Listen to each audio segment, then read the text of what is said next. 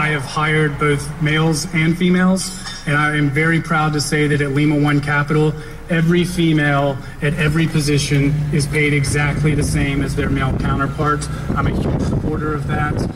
One of the things that I love about being a business owner is not only creating jobs, but also creating careers. And, you know, I go back to a person named Shelly at our company. I met her when she was working as a waitress, and I saw something in her. I thought she shared our core values and core competencies to make her successful at Lima One, and we hired her. And today, we manage well over $1 billion, and she heads up the largest division of our company. And I am very proud of that, and very proud of the fact that at Lima One Capital, regardless of race, color, sex, everyone is paid and treated equally.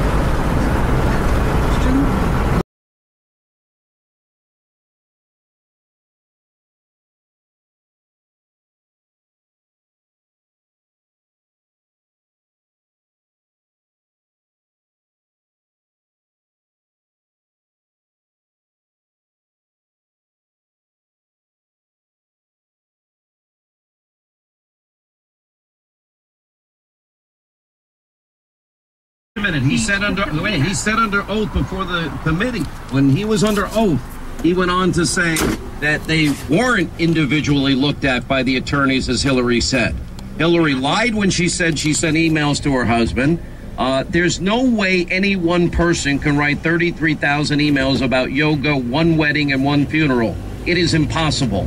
Right, so I want to clear this up. The subpoena was directed to the Benghazi emails, and so everything that was not responsive, and the Clinton campaign determined, by law you can determine as your own defense counsel. I do this with my clients. It doesn't matter why it was subpoenaed. She was told to preserve her email records, and she and her lawyers or whoever works for her decided not to agree with the subpoena, not to follow the law. I understand. The order was given to delete the emails before the subpoena was served. That is not true. That is not true. I have the timeline that her campaign or her lawyers said to the people at Platte River who were the servers, which I will completely admit was a terrible decision and a bad decision to use a private email server. You will never find me defending that decision, just like I don't want the president right now to be... Not even Hillary's team is trying to thread the needle the way you are. The bottom line is, you just heard James Comey. This is the day he exonerated her after he excoriated her and admitted lies were told and that subpoenaed records were destroyed. Look, he used the term extremely careless. He made the decision that he didn't have a prosecution. Prosecutors do this all the time. I'll be very honest. I supported her. I liked her policies. I can understand your frustration with me and your frustration with her. No, because you're ducking the question. I asked you, did she obstruct justice when she deleted, acid washed, and busted up devices with hammers? Yes or no? You need to know the intent. Okay, you need to know the intent. What other intent would there be than to obstruct an investigation and justice if you acid wash your hard drive, beat up your devices with a hammer, and delete the emails that were subpoenaed? Maybe you don't want your personal emails to make it into the public eye. I don't know, but I will say Jonathan, this is my frustration with Danielle. It comes down to intent. It is obvious she violated multiple laws here and committed felonies. And that then leads to the outrage of exonerating her without investigating her. Danielle.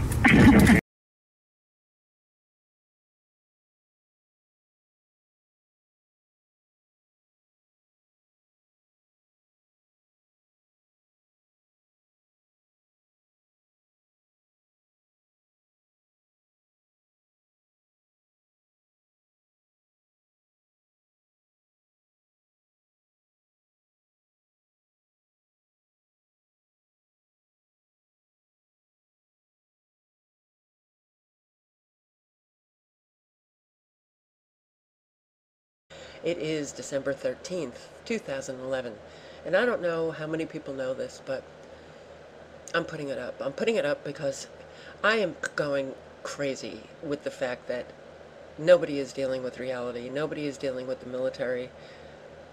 The ozone layer, okay? All these environmentalists, Bill McKibben, and everybody talking about, climate change and it's man-made. Look, I'm not a climate change denier,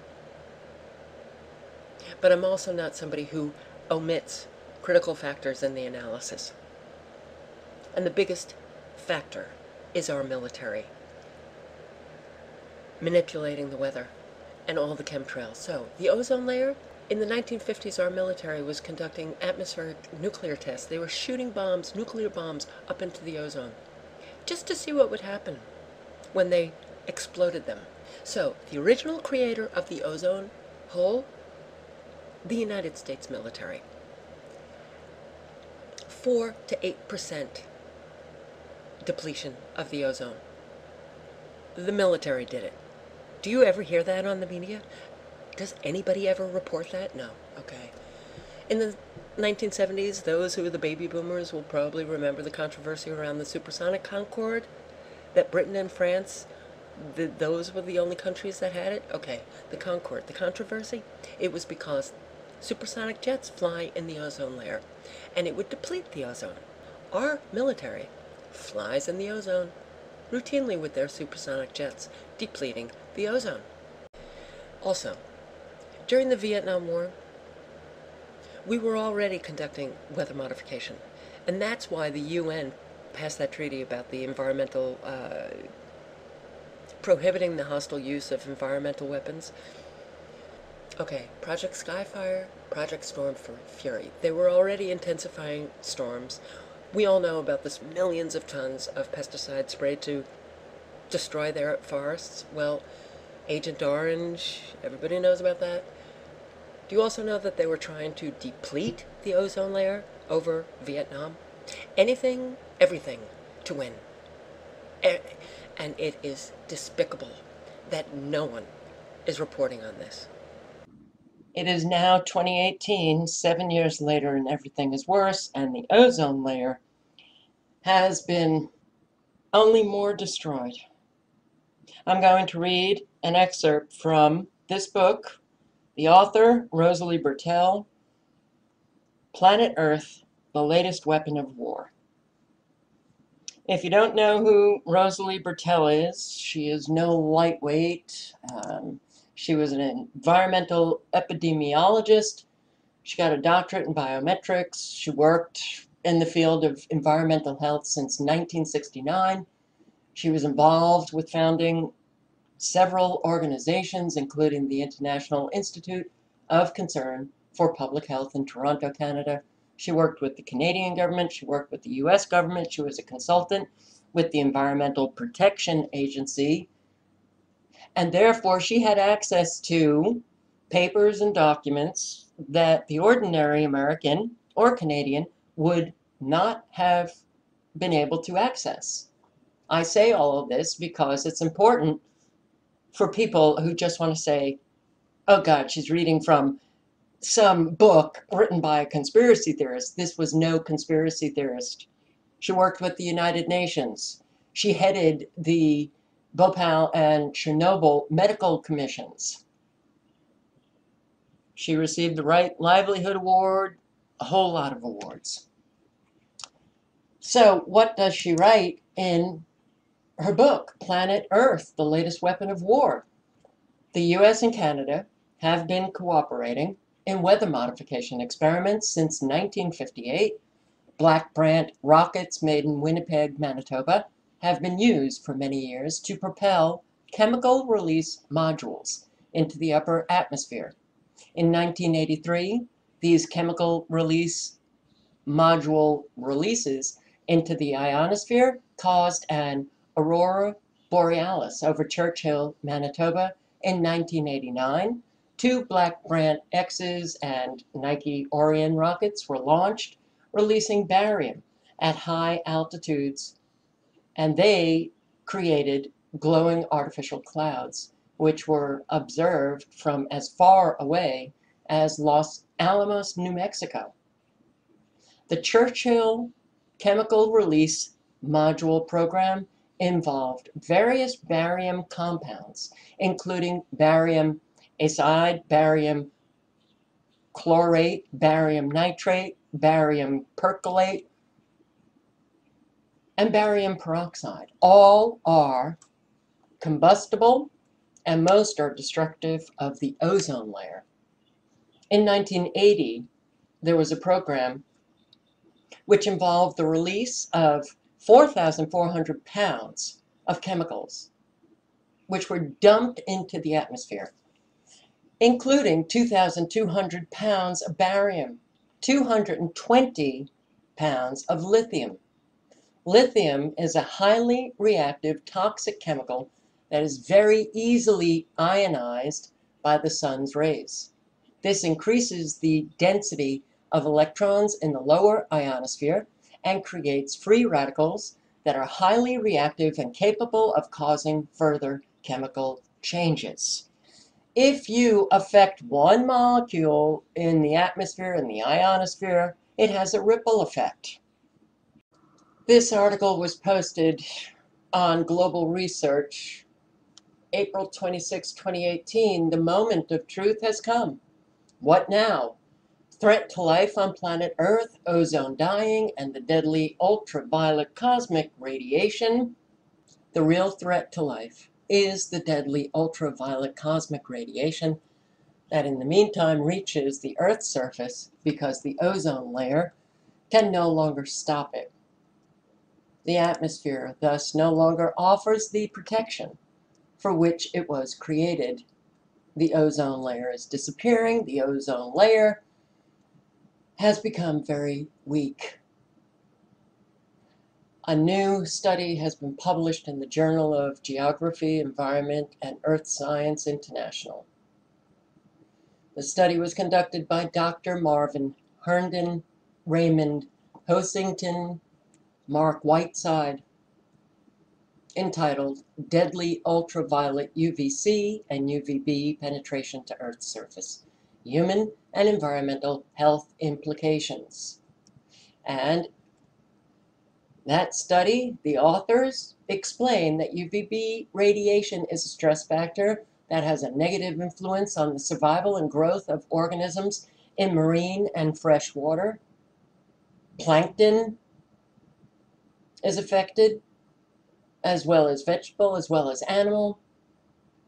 The food base of the marine and general water inhabitants is endangered. UVB can affect the photosynthesis, growth, metabolism of the underwater world. It can disturb the coral reef communities and destroy them by coral bleaching, as well as leading to a genome instability of plants. UV radiation is also harmful on land. The trees are dying. It alters their biological and chemical environment. The toxicity of UVB radiation is well known, and it is toxic to all life. All life. The lethal effects on insects and microorganisms is also known. That's the UVC radiation. I have to say, the insect population, I have noticed a drastic decline. But it even leads to programmed cell death in plants. In rats, it causes cell damage. In humans, it causes far more damage than just skin damage. It causes skin cancer. So 11 years ago, NASA scientists published the first evidence that UVC and UVB was penetrating the ozone layer and reaching Earth's surface. Now, Herndon confirms that. But in that study, which I'll link to below, Herndon is saying this Montreal Protocol, where countries came together to repair the ozone layer by reducing the CFCs, he says, we've got bigger problems than those CFCs. And what he focuses on is the toxic coal fly ash, just another toxicity that is in our atmosphere now, and it is being sprayed by planes, but for at least 20 years, with ever-increasing quantity and duration, the military has engaged in spraying particulate matter into the region where clouds form to manipulate and weaponize the atmosphere and weather. The aerial spraying places vast amounts of chlorine, bromine, fluorine, iodine into the atmosphere, all of which can deplete ozone. Ozone depletion is now global and is allowing deadly ultraviolet to reach ground level. Ultraviolet radiation is the most harmful and genotoxic component of the solar radiation spectrum. These devastating effects of UV, B, and C on humans, phytoplankton, coral, insects, plants. The military may consider this collateral damage, but it is far more serious, and it is threatening all life on Earth. She also mentions Rosalie Bertell's work, her study, her book, Planet Earth, the Latest Weapon of War. Bertell talks of the spraying of the nanoparticles in the atmosphere, which is otherwise referred to as solar radiation management, that it's contributed to the destruction of the ozone layer, and it continues. It continues to contribute. It continues to only increasingly destroy the ozone layer. But Bertell also talks about the radioactivity. 2,200 nuclear tests, including those with hydrogen bombs. Those tests during 1958 and 1998, 2/3 of those tests were carried out by the USA, 1/3 by the Soviet Union. The damage caused by nuclear power plant damage, the Harrisburg, Chernobyl, Fukushima. And Fukushima, the radiation leaking from the Fukushima nuclear power plant is unstoppable, but we never hear anybody talking about that. And is responsible for the first appearance of an ozone hole over the Arctic. But we also have the nanodust of innumerable tons of uranium ammunition, depleted uranium ammunition from the nuclear industrial complex, from the United States, using depleted uranium in Iraq. But she also talks about the supersonic flights, the missile flights, the irradiation of the ionosphere with billions of watt-strong artificial electromagnetic waves through the worldwide installation of ionospheric heaters, such as HAARP in Alaska. They heat the ionosphere and charge it extremely, cutting it up, producing holes in it. And each time the waves pass the ozone layer. The Star War activities, the military activities from space, the work on satellites, the formation of electronic grids to monitor, control, and energetically influence the entire Earth's space. Microwaves, wireless energy transmission, mobile phone masts, and in general, the earthly production of cosmic radiation such as X-rays in medicine, food, industry, and everyday life, and the normal air traffic. But the spraying in the troposphere, stratosphere with heavy metals and other toxic substances like aluminum, barium, strontium,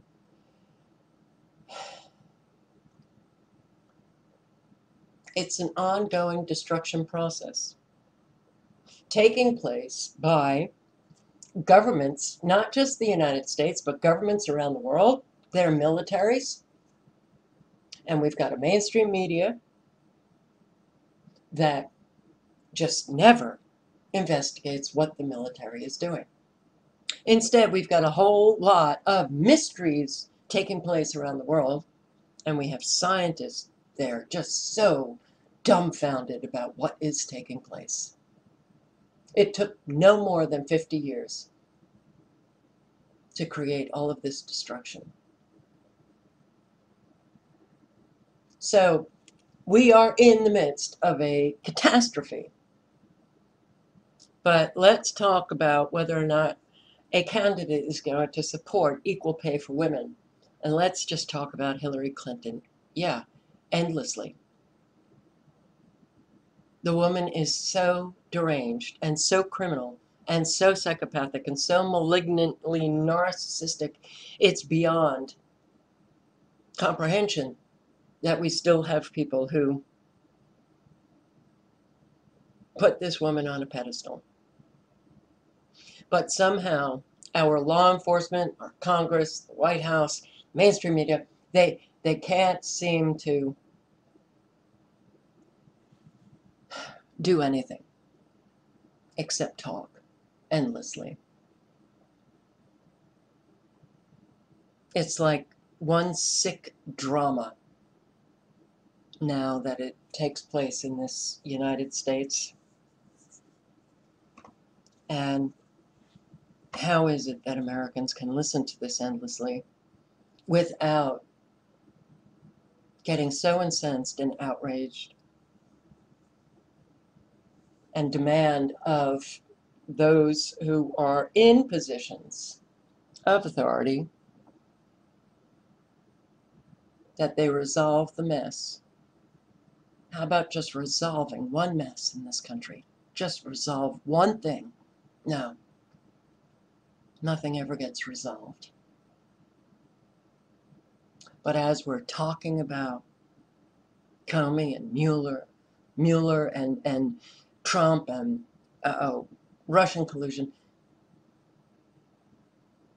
life is dying on this planet. So yes, the catastrophe has already begun. Without the ozone layer, life dies, what, in 2 years? What year are we in? I think this summer is going to be very, very hard. Rachel Carson was talking about the silent spring back in the 60s. She was talking about the catastrophe. It's already occurring. We're living it. We're watching it. The decline in bird and insect populations between 40 and 70% has long since been noticed everywhere, as well as the coral bleaching in the oceans, the emptiness of the Pacific Ocean after Fukushima, the daily extinction of animal and plant species, not to mention the exponential increase in all disease, illnesses, and syndromes. And mostly everybody just walks around like, hey, everything's just fine. Even within this community, people still have their normalcy bias.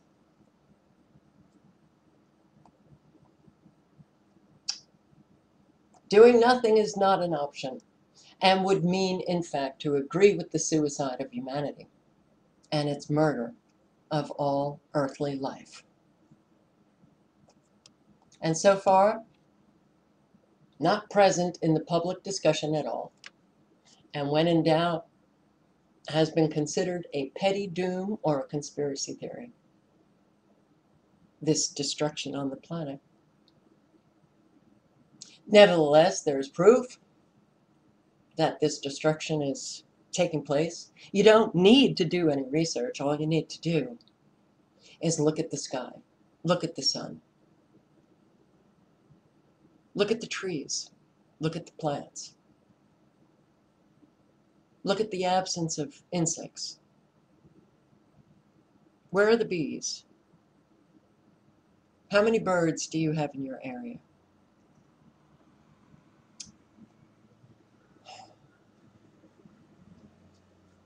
So, what are we going to do?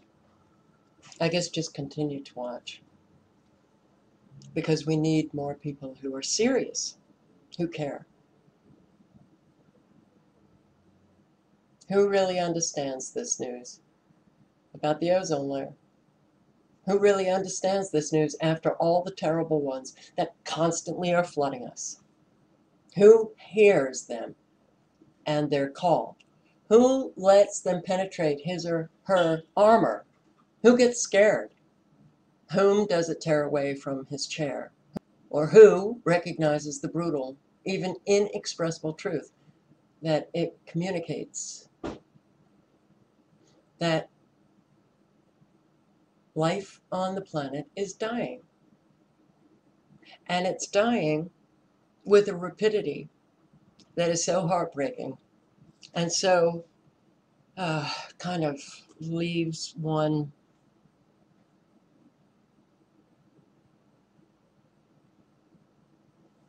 I don't know. The world has already changed. There is a before and an after. No matter what we think of it, objectively, from now on, everything has a different meaning. Whatever we do or don't do, and whether we think about it or not, what is now known, namely that for the first time in history, there is proof that we humans have already endangered the planet itself, whether we manage to save it, respectively, the life on, in, and above it, our own included or not.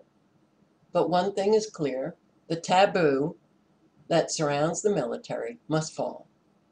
The social movements and politicians, however, who rely on climate justice and the end of civil CO2 emissions, immediately have to deal with the fact that they are absorbed in a myth, and the problem at stake is quite different from what they assumed. Knowingly or not, a radical rethinking will be needed. A radical rethinking for every individual on the planet.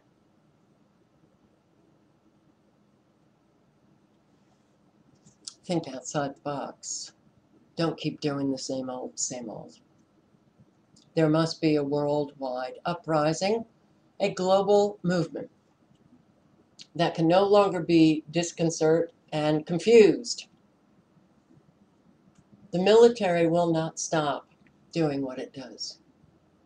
And at the moment, the military is even trying to get its entire program into civilian life through so-called civil geoengineering at universities around the world, a tactic that it has already used, because then it is all the more difficult to get rid of the military achievements again. So, it sounds unbelievable, but we must objectively achieve that. We must achieve no new radioactivity arising, the military stopping their supersonic flights, no more missiles fired into space, all ionospheric heater systems closed, the satellites shut down, no new ones installed. Wireless power transmissions and air traffic must be largely stopped. But how many people do you know are going to give up their high-speed internet, their cell phones?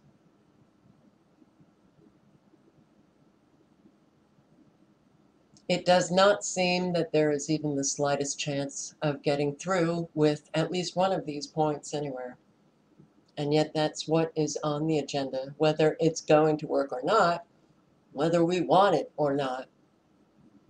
Or do we perish together? And apparently we do.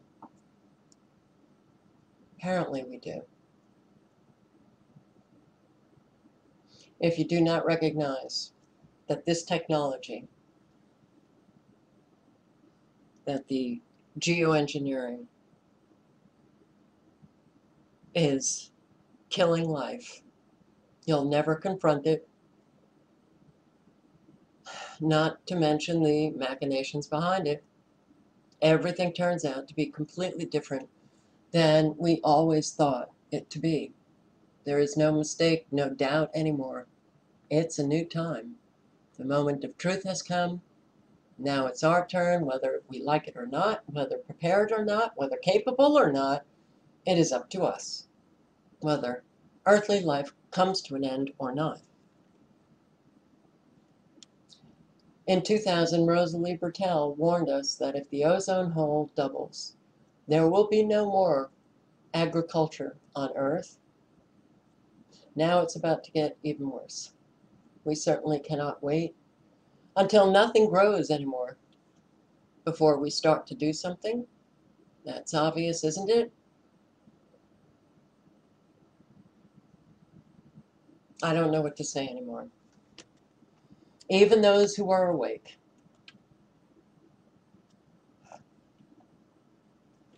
What? What do we have here? What do we have here? We have no trust. We have an awful lot of confusion. Virtually everybody's a shill, according to a whole lot of people. And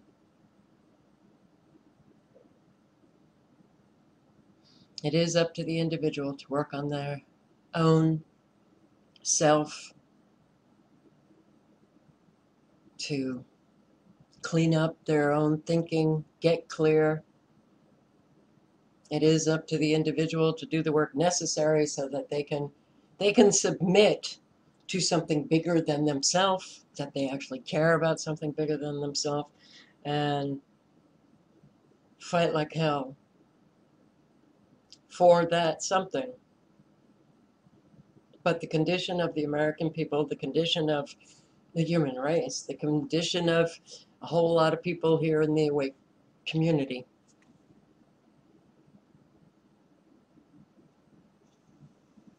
is incapable of fighting anything.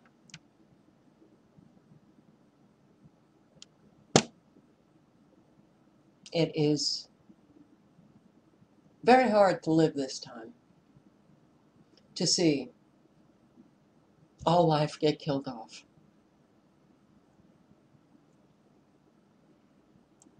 And to see everybody just go about their business like nothing at all is happening.